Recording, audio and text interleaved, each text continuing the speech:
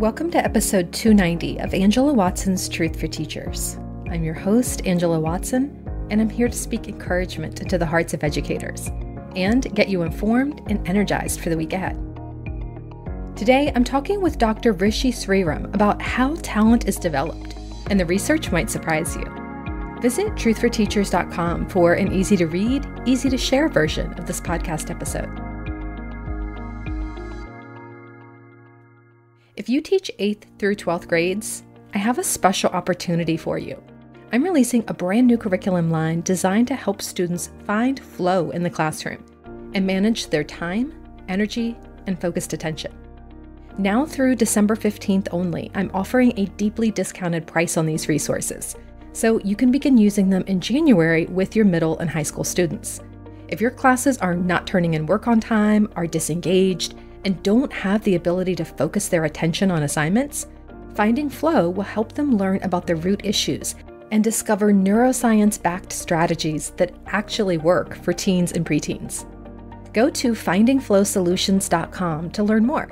Remember, the discount ends December 15th.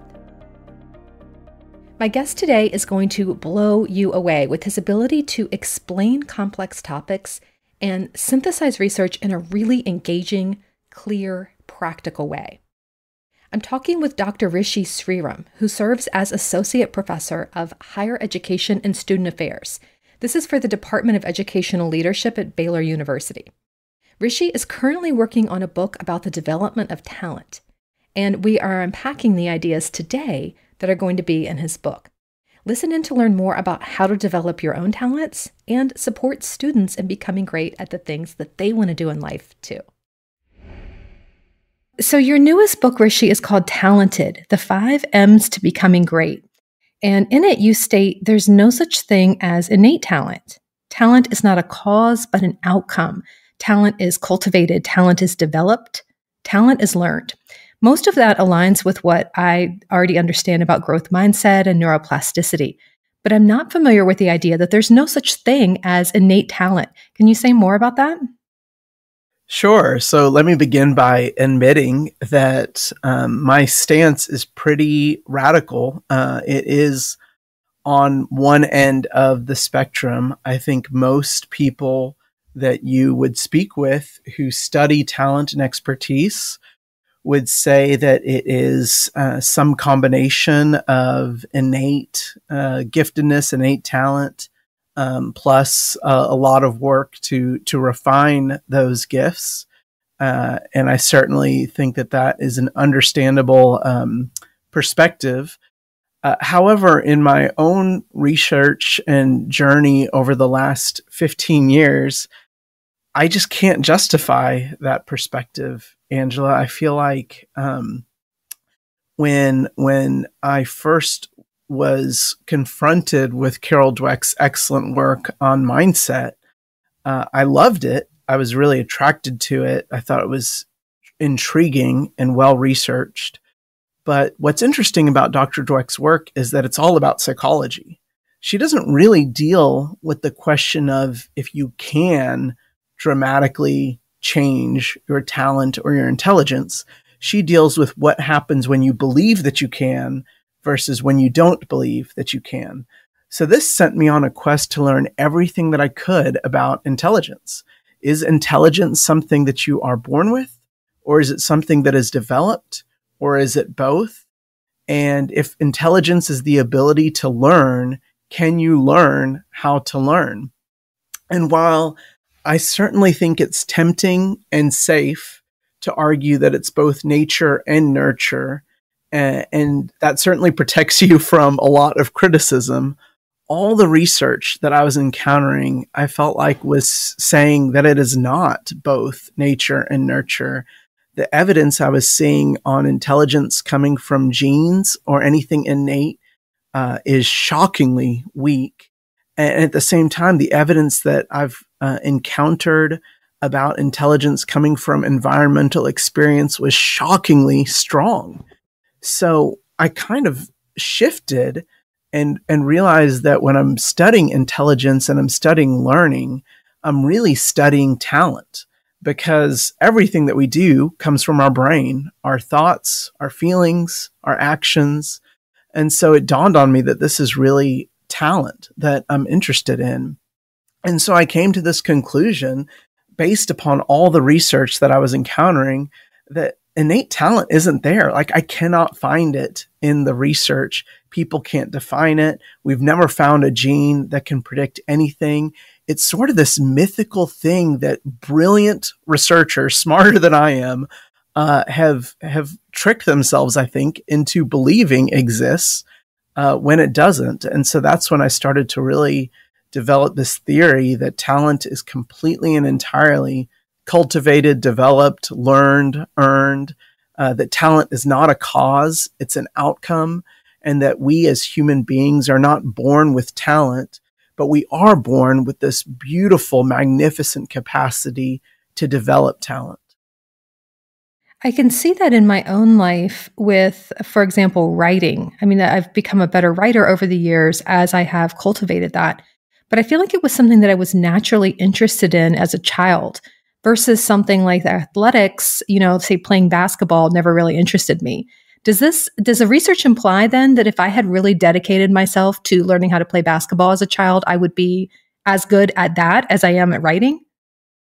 So the way you phrase that question is deceptively sophisticated, because I didn't hear you say that you are naturally good at it. I heard you say that you are naturally interested in writing. Mm-hmm. And, as we'll talk about momentarily, I think motivation is one of the most fascinating aspects of talent development. Yes. And what interests people or does not interest people is something that I don't pretend to completely understand, but I do at least believe with great confidence that it is vitally important to talent development. So in one way, I would say, Angela, yes, that is what I'm saying, that you take a particular sport and you pick your sport, and could you have been incredible at that sport instead of writing? Absolutely. I have no doubt, except would you have devoted yourself in the way that you needed to from a motivational standpoint as you would writing? That's kind of that maybe the catch to what I'm saying, that we can't fake this, especially when we're talking about really high end expertise. When we're talking about the best of the best, these are people who have a really fascinating, it's a phenomenon of deep desire to constantly improve and get better at their craft. I don't think you can randomly select a craft and have that level of motivation. But ultimately, I do think that the skills, the things that are involved with becoming exceptional are developed. Yeah, that makes sense. And that's part of what you talk about in your book. You identify the 5 M's to becoming great. And this is sort of your framework for understanding what matters in the development of talent. So the 5 M's are mindset, what you believe; myelin, how you learn; mastery, what you do; motivation, how much you care; and mentorship, how you're taught. Can you give us a broad overview of the role of each of these 5 things and the role that they play in the development of talent? I would love to. So let's start with mindset. Mindset is the belief that you have about your ability to develop talent. This, of course, was launched by Carol Dweck, who's a Stanford psychologist and wrote a best-selling book called Mindset. With decades of research, her and others have determined that there are basically these 2 mindsets. Now, you can have a particular mindset about, let's say, writing, and a different mindset about athletic talent. Mm-hmm. But the 2 categories are a fixed mindset, which is the belief that you have what you have, and that's that your talent, for the most part, is a fixed entity, something that you were born with, something that you were granted. On the other end of the spectrum is the growth mindset, which is the belief that you can substantively meaningfully improve your talent, your intelligence, your ability. The reason Dr. Dweck has spent decades researching a concept that is so simple is because the consequences are quite profound. Those with a fixed mindset, if you believe that your talent is basically fixed, then you will tend to avoid challenges because challenges become pretty scary, universal judgments of your talent. When you experience setbacks, you tend to universalize them, see them as permanent, rather than speaking things like, I failed. You feel like I am a failure. Really important, helpful things for improving, such as feedback from teachers and mentors, tend to be ignored from a fixed mindset, because if you don't really believe that you can change in significant ways, then feedback becomes just a veiled form of further criticism. And I think my greatest concern is that those with a fixed mindset actually tend to view effort as a sign of weakness, because they believe that if they've been gifted or granted these innate abilities, then the tasks at hand should come relatively easy. So they tend to actually not put forth their full effort because they think doing so, ironically and wrongly, would be a sign that they're not as talented as they would hope to be. Well, you flip it to the other end of the spectrum, the growth mindset, and you have very different reactions and responses. Those with a growth mindset aren't afraid to embrace challenges. They don't like to fail, but they see failure as temporary. They see it maybe even as part of the process. They seek out feedback. They want to learn from feedback. They want to learn what they need to do differently to improve. And they see effort as the key to improvement, as the key to mastery, rather than as a sign of weakness. And, whether you have a growth or a fixed mindset can be both from your own upbringing, your parents, your teachers, your coaches. Our environment is constantly giving us feedback and signs and cues as to what we're good at and what we're not good at. And so even somewhat innocent praises from parents, such as "you're so smart," can end up pushing people to a fixed mindset because they believe that they're innately smart. And then when they struggle, when they don't do well on a test, it has the opposite effect where they were like, well, if I was so smart when I was doing so well, then I now must be so dumb or so bad at this because I'm not getting the results that I want. And so it can have a really horrible effect on people when they fail. I mean, I think failure becomes the real test of what our mindset is. Nobody, again, likes to fail. Nobody is supposed to think that failure is a fun thing. But does that failure push you to improve your strategies and improve your effort and improve the help that you get? Or does it cause you to tuck tail and run out of fear and insecurity? So mindset really becomes a foundation to talent development, because it has to start with what you really believe about your capacity to change. Mm-hmm. Yeah, that totally makes sense. And I remember hearing as a child, like, you're such a good reader, you're such a good writer. And I didn't hear that same praise about my athletic ability. And I did assume when I was younger, like, I'm just not good at that. It took me a long time to start questioning it. It wasn't until, really in the last 10 years or so that I realized, actually, I can develop that a little bit more. I'm not as bad as I thought I was, but I did have a fixed mindset about that. And it's just interesting to think about it in the realm of talent development and what I chose to focus on becoming better at. Yeah. And so that starts with the psychology. But one of the most fascinating parts of my study of talent has been not just the psychology, but the biology. Mm-hmm. And so we learn at a pretty young age that we have a brain, and we learn at, in grade school that our brain is made up of neurons that we pretty much think of as brain cells, even though they do exist elsewhere, such as the spinal cord. And we might learn that, hey, when you learn something, it's because these neurons are connecting together and they don't actually touch. The connections have these gaps, and we call those gaps as synapses. And learning occurs in the synapses, learning occurs in the gaps. And that's probably, at least if your listeners are anything like me, about as far as my schooling went regarding the brain. Mm-hmm. And I'm guessing that many of those listening were never taught about myelin.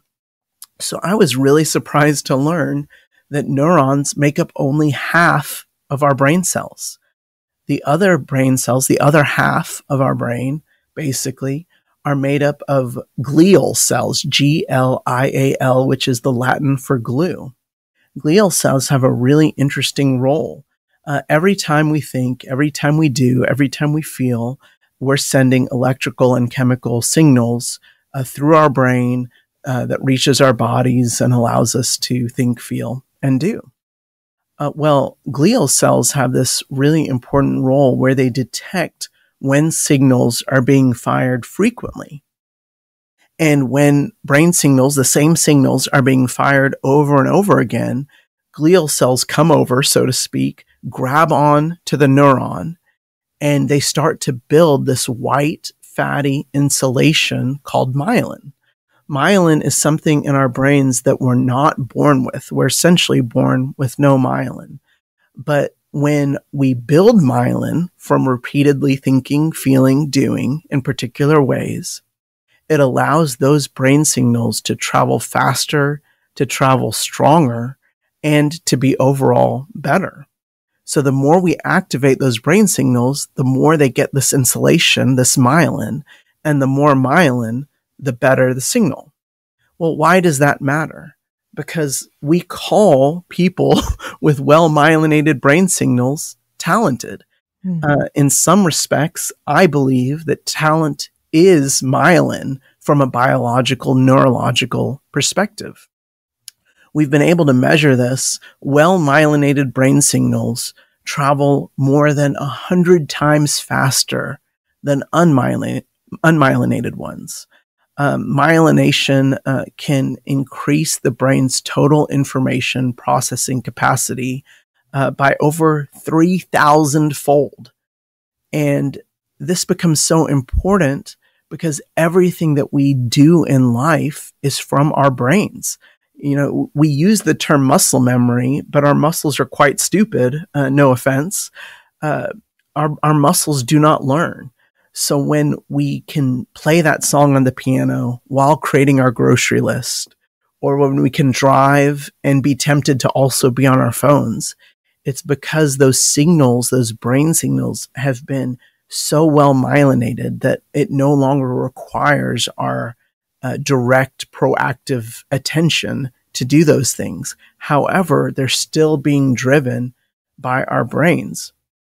This was so important for me because it's one thing to say, oh yeah, you can get better at skills. You know, you can get better at basketball, or you can get better at the violin, or you can get better at math, which is something in our society that people greatly fear, or public speaking. But until you understand what is changing biologically, neurologically in a person that actually makes them better, I think it can all feel fluffy. It can all feel like just motivational talk, right? Self-help kind of language and teaching. But when you understand, oh my goodness, that there's actually a process, like I'm actually changing in a physical way when I become more talented, I think it becomes much more believable, understandable, and useful for why practice is so important, and a particular type of practice is so important. And I think it also helps us to understand why, for example, children who are under the age of 7 can learn a language in a way that people after the age of 7 can never learn at the same capacity, with the same accents and tones. It's because our brains go through these critical periods of brain development that soak up skills, that soak up learning, that soak up information. So in some ways, myelin helps to explain how we change and why we change. But I also think it helps to explain why age is such a factor in talent development, and how, while I do think, Angela, that you can become great at a sport, it would have helped for you to have started at 3 or 4 rather than 24, 34, 64. Our brains can always change. Our brains are always growing, but they do slow down as we age. So age becomes a real talent amplifier for those who have the privilege of starting a craft relatively young. This is fascinating. Okay, so we've gotten through the first 2 of the 5 M's for becoming great. We've talked about mindset, what you believe, and the role of that. We've talked about myelin and how you learn. The third M is mastery, about what you do. Tell us about that. I think it's so fascinating, Angela, that we have never in the history of the world, which is always a dramatic way to begin a statement, found someone that we admired for their talent and expertise that did not go through thousands of hours of practice. Never. It's really interesting that we have all these myths about prodigies, child prodigies. Let's just take Mozart, for example, because I've spent a lot of time studying Mozart because, for better or worse, he gets blamed as being a child prodigy more than anyone else I know in history. Mozart went through the same level of practice as anyone that we admire for their musical talent. What's fascinating about Mozart is that he was born to a composer. His father was a composer who was obsessed with having a son who would be a composer. So Mozart, in the 1700s, there was no compulsory public education. You studied at home. And so what did Mozart do? He started playing the piano, learning music. Mozart had a piano in his home when the piano had barely been invented. And Mozart actually had an older sister who was formative for him as a teacher and role model. And so, yeah, Mozart is an incredible person to admire because by the time he was 6 years old, he was, touring Europe to go to do these concerts and perform. But it wasn't that he skipped over the process. It's that he started the process at such an incredibly young age and developed that practice over time. Long story short, there is this weird pattern that it takes about 10,000 hours of practice before somebody becomes truly admired for their world-class expertise or talent. Now, the person who really did a lot of the research behind the 10,000 hours really hated people talking about it that way. So like Malcolm Gladwell in his book Outliers many years ago that was a bestseller, Gladwell talks about the 10,000 hour rule. Well, the researcher behind the 10,000 hours research was always afraid that people would think that it was some kind of hard and fast number, right? Of course, people achieve expert status maybe at 8,000 hours. Maybe it takes them 12,000 hours. And more importantly than the amount of time is the quality of that practice. So in the research, they call it deliberate practice. In my own work, I've kind of used the colloquial term difficult practice. If it's not difficult, if it's not challenging, if it's not stretching your current abilities, then it doesn't count toward your thousands of hours. So those are really the two things that mastery that comprise mastery: quantity of practice, and we're talking thousands of hours, and quality of practice, and we're talking about this difficult, pushing the limits of your ability type of practice. And what we found is that, again, let me repeat, no one in any craft, whether we're talking about math or art or athletics, skips over the quantity and quality of practice in order to become great. Nobody does. It is there in every single person that we've admired. And when we study those that we deemed to be at the highest level in any respected field or discipline, it is consistently there. So mastery is just owning that quantity and quality are vitally important to the development of talent. The Mozart example is a really good one because you're right. Like we always think about him as a child prodigy. And the fact that his dad was a composer who worked with him, when you really like learn about his life, it gives you a lot more insight into it. And I also think about the Williams sisters, Venus and Serena, and how, they had a dad who trained them in tennis from, I think, age 2 or 3 years old. They were very, very young. Yes. And how that mentorship played a role in there. Thinking about the myelin, thinking about how young they were and how easy it is to learn something at that age.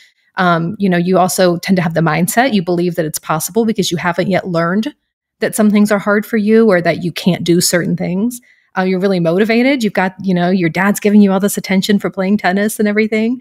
And then you put in the work for the mastery, for becoming a composer in Mozart's case, or in playing tennis in the case of Serena Williams and Venus Williams. I see how those 5 really all fit together, rather than some just, innate thing that just was going to be there no matter what without these factors. And I can see how those 5 factors would be there in each of their lives.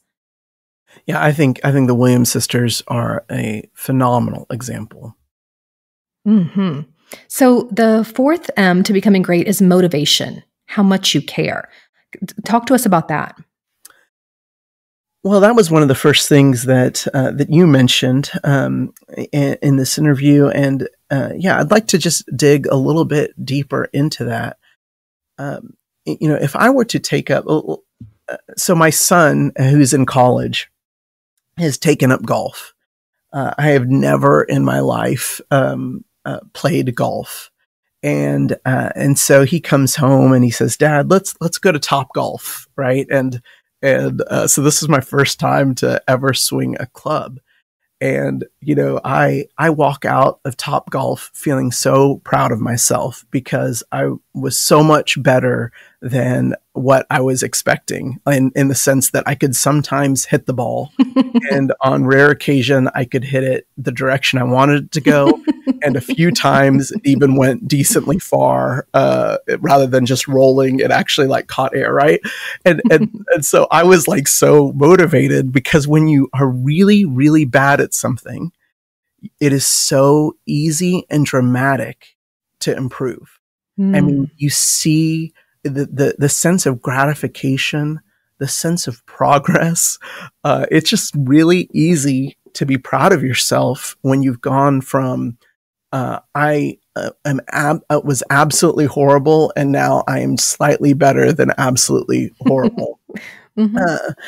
And I think that carries forward on a continuum where the better you get, the less you get that sense of satisfaction. The less you get that sense of, wow, I could see how much better I got in that last hour. In fact, people at the top of their game have to live with the fact that they are so good at their craft, they cannot but backtrack from time to time. That they have to keep on it so much just to maintain that same level. That takes so much drive. It takes so much determination. It's almost like you have a calling toward a particular craft. I mean, why people are willing to put in thousands of hours toward any given craft, I think is an excellent question that we are not done exploring. We talk about these 2 types of motivation, intrinsic and extrinsic. Intrinsic motivation is when satisfaction comes from the activity itself, that you're almost internally driven to perform and do well and keep at it. Extrinsic motivation is when satisfaction is either coming from the results or it's coming from the environment. Maybe you're doing it to please your parents or your coaches, or this is how people compliment you. And so it kind of becomes this extrinsic thing. Both can be useful. Don't get me wrong.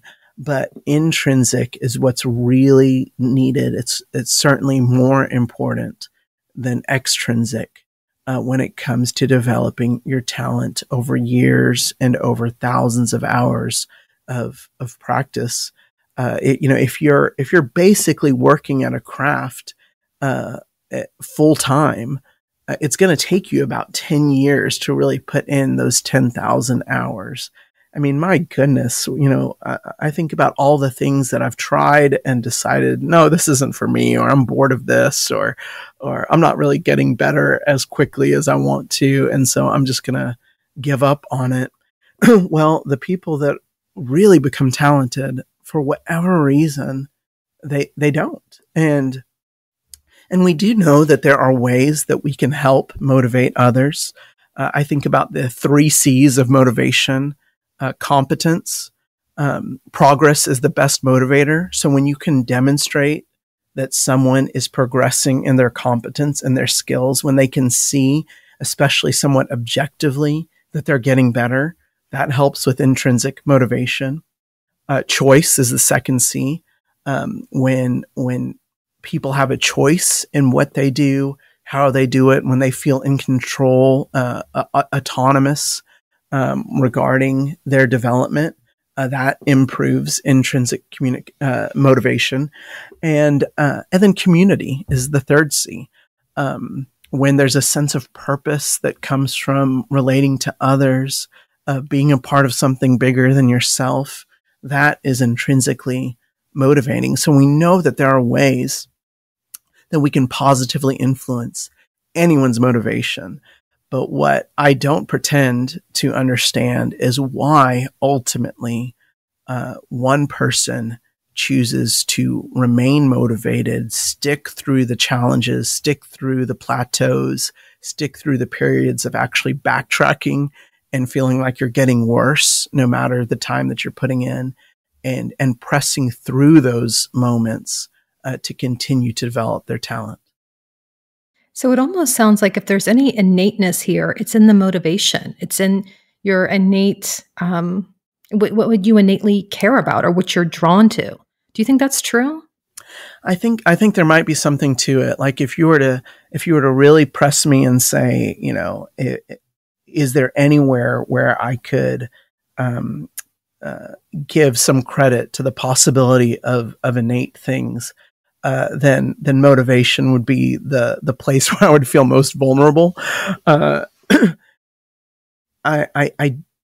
don't want to overlook the fact, though, that the reason I don't think we will ever have another Mozart is because in the 1700s, Mozart was in an environment where classical music is what professional sports are today. Like it was the thing. Like it's what made you a celebrity, beloved by others. And now that over time and in different societies and in different environments, that's shifted, right? And I think that there's a reason why people in Texas, where I'm from, aren't intrinsically motivated to become professional hockey players. It's not just this innate thing. It's because they're not watching that much hockey. They're not playing that much hockey. Their fathers and their mothers and their brothers aren't talking hockey all the time. What are we talking about in Texas? We're talking football. We're talking basketball. We're talking baseball. And that's where you see, us develop professional athletes. So I think it's so interesting that we make this case for innate talent, particularly when it comes to athleticism, when you can actually regionalize where athletic talent comes from. And it's the areas that play hockey, is the areas that love hockey that develop the hockey players. And it's the areas that love baseball that develop the baseball players. So there is this like environmental aspect to it, but also ultimately, yes, the individual has to decide and whether that, to what extent that's innate or developed. I can't say that I know. I just know that motivation has to be there. Mm-hmm. That leads us really very nicely into the last of the 5 M's, which is mentorship. how you're taught. I'm guessing that the environment and who's encouraging you and supporting you plays a big role in this. It really does. I think in the United States, in comparison to maybe some other countries around the world, we are much more obsessed with the student than we are the teacher. Mm-hmm. We're in a place where we just love to give the students the credit. We love the mythology of the innate superstar, the prodigy. Whereas I think in other societies, there's more deference to the importance of teaching. But when you study talent, oh my goodness. I mean, it is just incredible to me how important teachers are and how much teachers vary in their ability to teach well, and to get their students to perform at the highest level. When you enter into a particular craft, it's really interesting to me how it's almost like a secret society. Like the people within that craft, they know who the great teachers are, and they will do anything to get their students to encounter those great teachers. Let's go back to your example with the Williams sisters, right? Not only did their father teach them tennis at a young age, but he also knew that he had to hand them off to the best of the best teachers. Mm-hmm. And the stories are fascinating as to what he did and how far he would go to get his daughters the best teachers. And sure enough, by the time they are young teenagers, 12, 13 years old, maybe it was even earlier than that, they are moving their entire family to Florida to play tennis basically 24/7, all to get the best mentorship possible. This is true of every craft. When I look at people like Mozart, we talked about his father being a composer, but his father also connected him with teachers who are even better than him. Let's talk about Michael Jordan. We love to talk about Michael Jordan. What we don't hear as much are legendary coaches like Dean Smith, Bobby Knight, and Phil Jackson. Those are 3 Hall of Fame coaches that Michael Jordan just happened to all have. I mean, it's just amazing. Or even someone like Albert Einstein. There's a really interesting story where Albert Einstein applied to college at a young age. And sure enough, he passed the entrance exams in the areas related to science, but he did not pass in the other areas where Einstein wasn't spending his time developing his talent. So the college actually offered to Einstein, you can still come and audit classes and we'll work on getting you properly admitted in the future. But the admissions director of this college, Zurich Polytechnic, told Einstein, I don't think that's what you should do. He said, I think you should go to this small town, this small village that's not too far from here. And I want you to live in this particular house with this particular teacher and get him to develop you in the areas that are weaknesses for you. And for reasons I cannot explain, Einstein said, okay. He turned down his dream to go to Zurich Polytechnic. He went to this no-name town, this no-name village, to live in the house of this no-name teacher who was a phenomenal influence on Einstein, taught Einstein to think about philosophy as well as science and math. And so much of what Einstein learned about how he dealt with physics and how he developed his theories, he himself would attribute to the year or so that he spent in this village Aarau, where he studied under this professor. I don't even remember this professor's name, right? Because we don't give the teachers the credit. But every single person who becomes extremely talented have these great teachers. And by great, I don't necessarily mean they're nice. I don't necessarily mean they're extroverted. I don't mean that they're charismatic. I mean they are obsessed with getting their students to perform. They're obsessed with giving their students actionable feedback on how to improve their performance. And they are obsessed with measuring progress, not by what is taught, but by what their students learned. So they will not move forward, no matter how much they've taught, no matter how much they've repeated themselves, they will not move forward until they've seen the learning occur in their students. And these master teachers, as I like to call them, are pivotal to every talented person that we admire. I think everyone listening to this wants to be that mentor for students, wants to help them develop that greatness. And I'd like to spend the rest of our time together sort of talking about what that might look like and some of the obstacles that teachers might come across. We've talked about how talent is something that develops over a long period of time and requires a lot of what is often called productive struggle. And you've done a lot of research around the benefits of productive struggle and its impact on the brain and learning. And I wonder how this can help students who struggle with the hard work of learning. What's a good approach for teachers when their students are resisting tasks that require a lot of effort and concentration?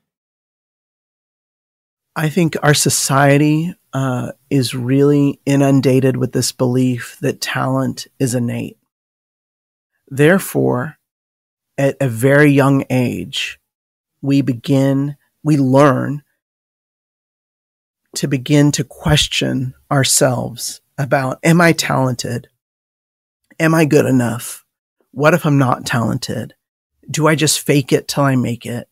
It becomes this real identity crisis at an unbelievably young age. And so we're spending so much of our time and energy worrying about whether we're talented or not, that that's energy and that's time that can and should be used toward actually developing our talent.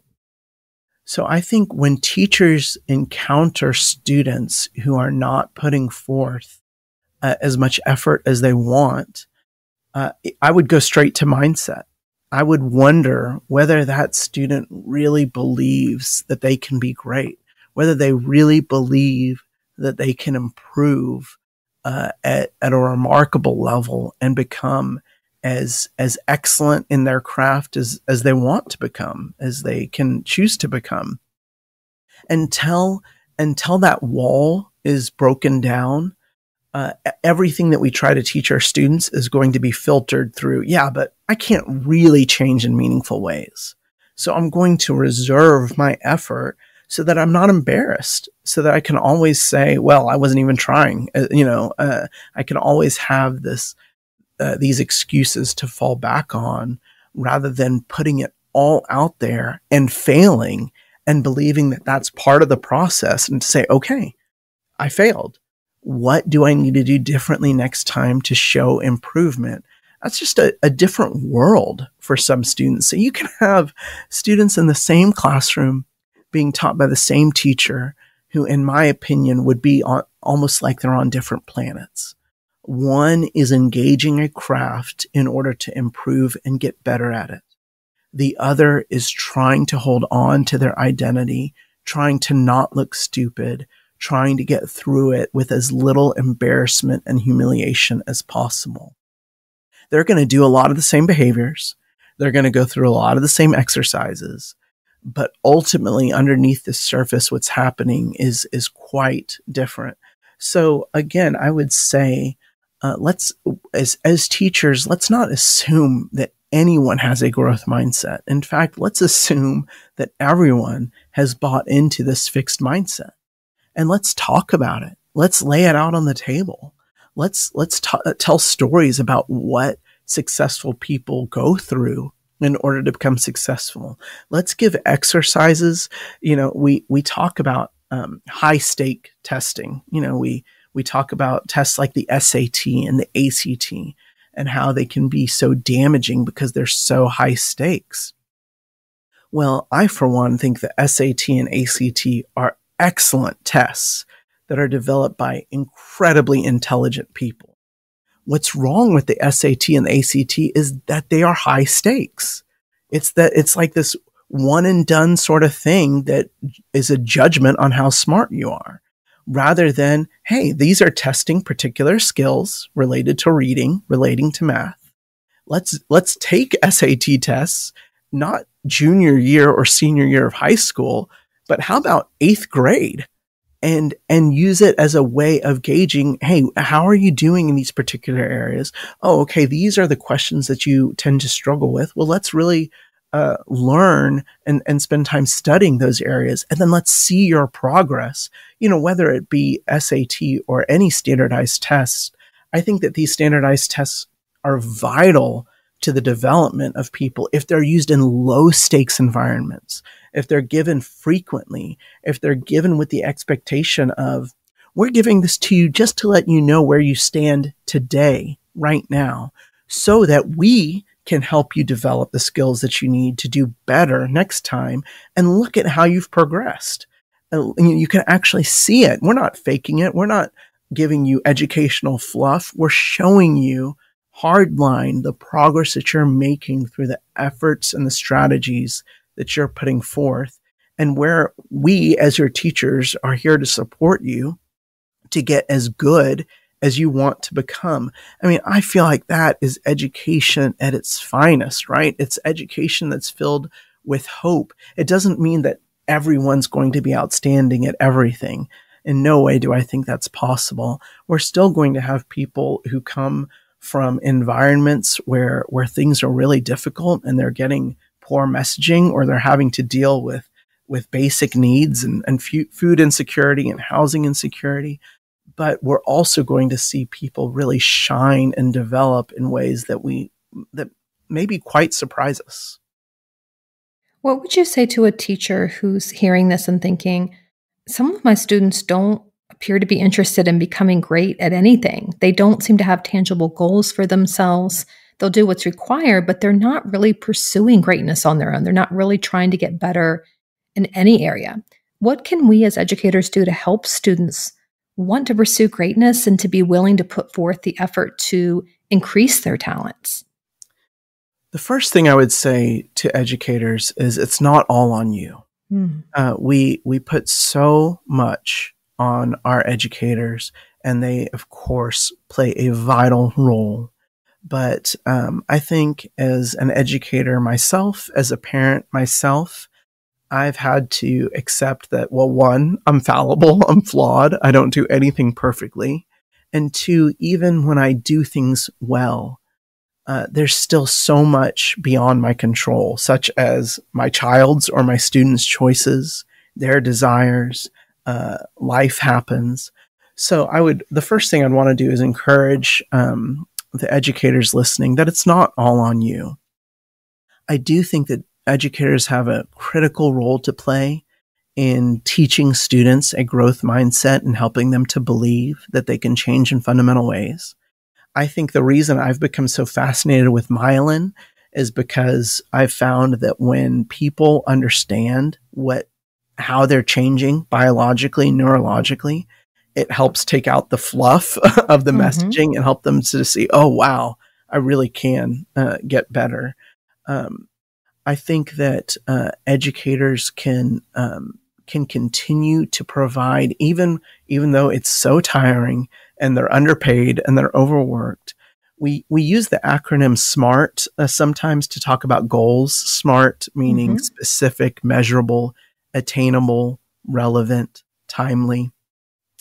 I think I would encourage educators to give SMART feedback that is specific, measurable, attainable, relevant, timely, to try to be obsessed with performance and feedback. Get their students to do, and follow the doing with, here's what I'd like you to do differently next time. Here's how you can improve. Of course, some students will never take us up on that. They're just going to say, thanks, but no thanks. But there will be students who say, oh, okay, I'll try that out and see what happens. Wow, it worked. Okay, I'm developing some trust here. Tell me what to do. I want to see how far I can take this.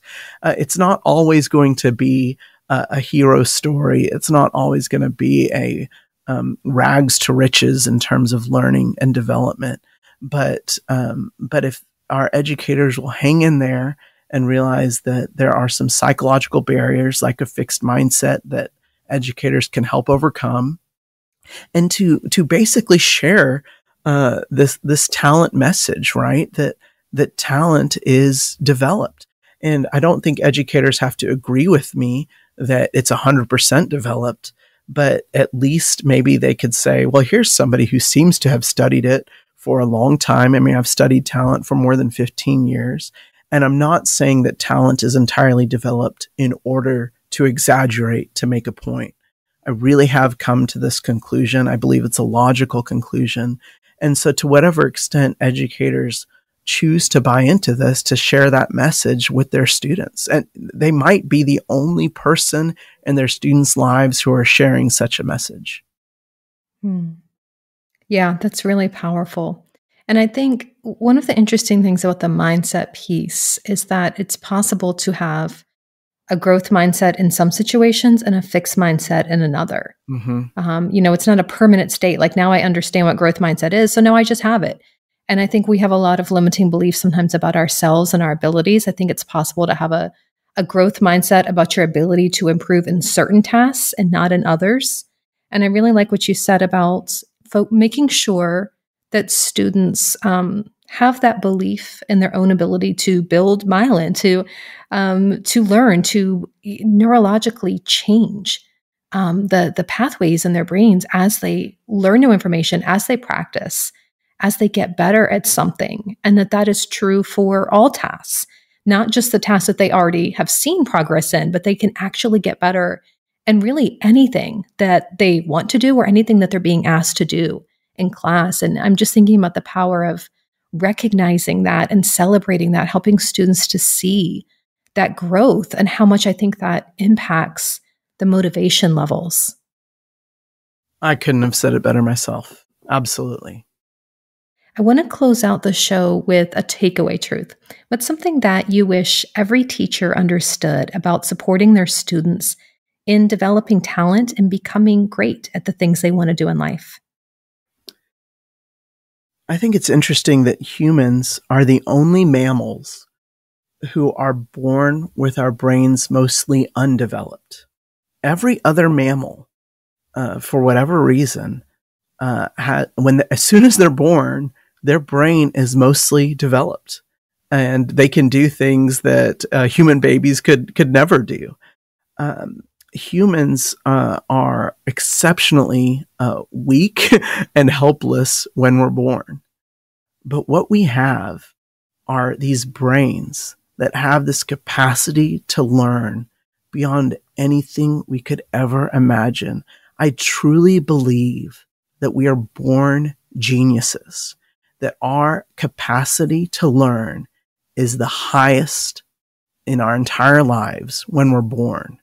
And those first 10 years especially, we are geniuses. These children that we're surrounded with that seem so silly sometimes, so dumb sometimes, are geniuses who are soaking up information at rates that we never could as adults.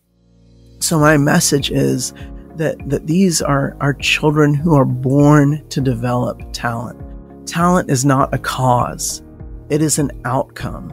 And we need teachers, parents, neighbors, society to help to cultivate, to help to develop, to help one another to reach our goals and dreams and make wonderful contributions to a better society.